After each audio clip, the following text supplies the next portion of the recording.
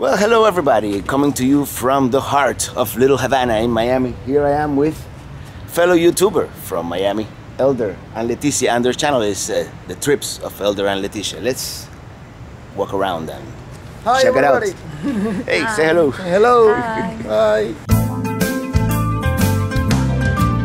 I'm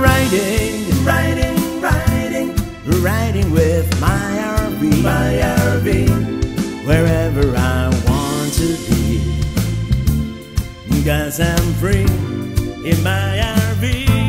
Yeah.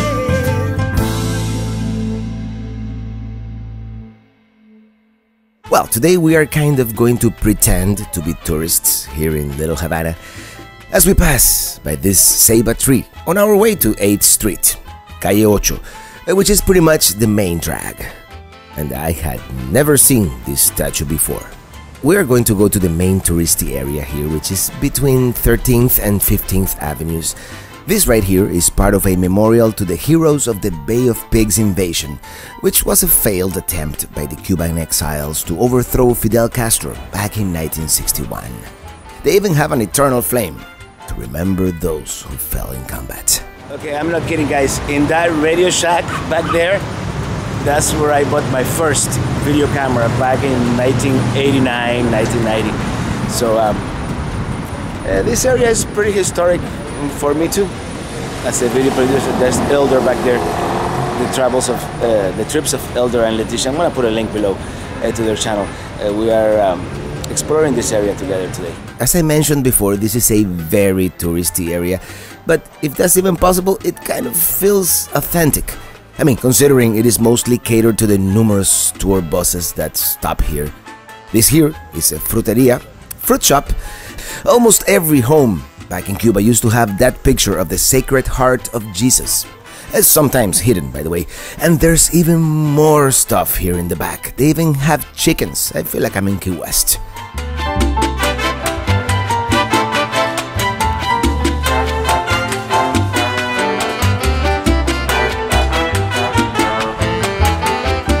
La Casa de los Trucos, that place is pretty popular during Halloween.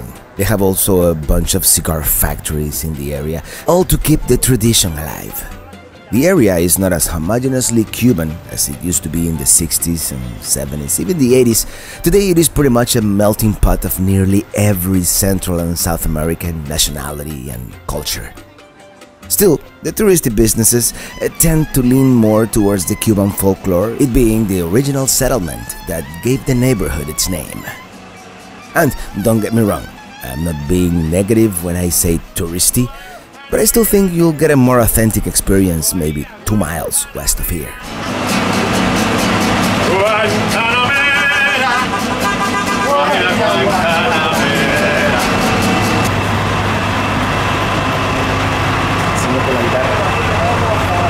Alright, so this is the historic Cuban area. You know, the first Cuban immigration back in the 1960s, this is where they settled. Right around here, that's why it's called Little Havana.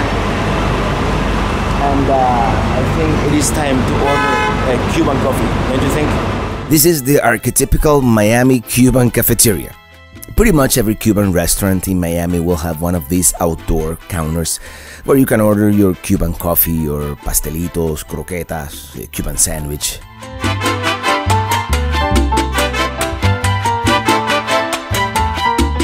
Alright everybody, this is what we call a colada, but do not drink the whole thing. This is meant to be shared. It's very strong coffee. And here's my friends, my new friends, Elder and Leticia, drinking Cuban coffee in Little Havana. And here's the typical peanut vendor, immortalized by the famous traditional song of the same name. Manicero se va. Naturales, son muy ricos, a $1. A $1, dame un cucurucho ahí para... Cacahuete, espina, $1. Vamos, vamos. Ahí voy. Gracias. Cacahuete, espina, $1.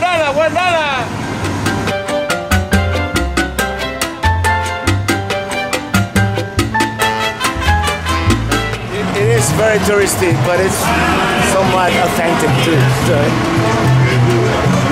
well, those things. And this is the famous, the part of the Domino's where the old timers play dominoes. Domino Park, or it's also called Mexican Women's Park, I think too. And there you see them. It's the favorite Cuban pastime besides baseball. It's playing dominoes.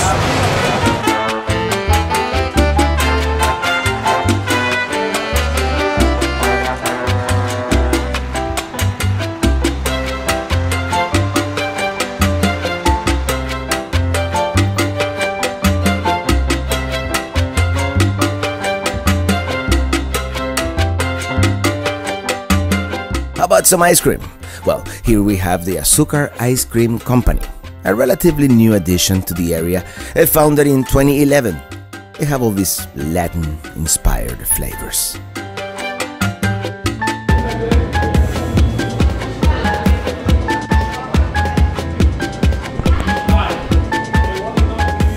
Right next door, here we have the Ball and Chain, which originally opened back in the 1930s, and it was a very famous nightclub back then up until around the 1960s, when it became a furniture store of all things. It reopened a couple of years ago again as the Ball and Chain, but now with a Cuban motif, and it has become a very popular place on weekend nights with modern Cuban cuisine and live music.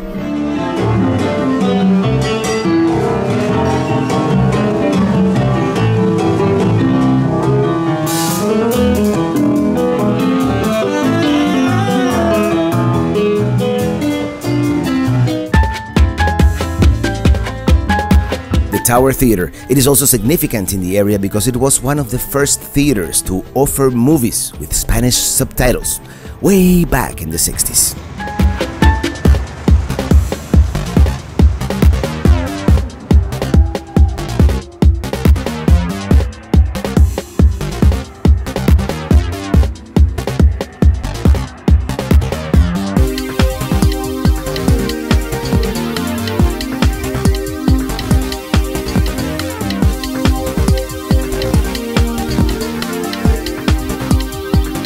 These roosters, they're a thing here in Little Havana. They have them all over the place. I don't know what it's all about, but it's a thing. Here's another one. There's another one. Okay, dude.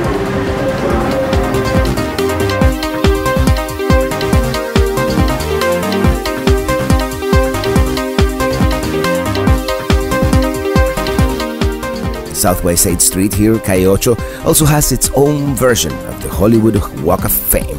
Really shooting on the local hero here in Miami. And of course, Celia Cruz.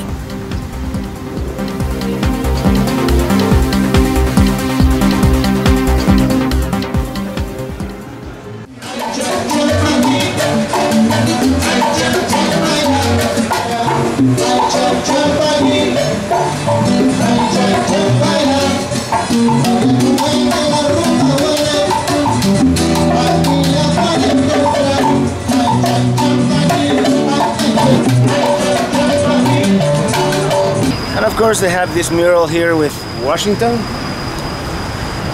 and then we have Abe Lincoln, and of course then you have Benny Moré, Celia Cruz, and all the Cuban celebrities. Actually, I should correct myself. It is not only Cuban celebrities. It is actually celebrities and prominent people from all over Latin America. Selena, Carlos Gardel, and Martí.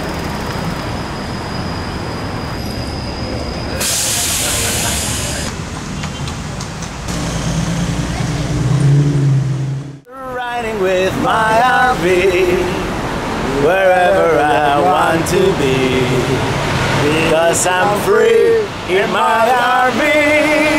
Yeah. Hi everybody. Please, when you got a chance, go to the trips of Elder and Leticia. It's a YouTube channel. She's Leticia, my wife.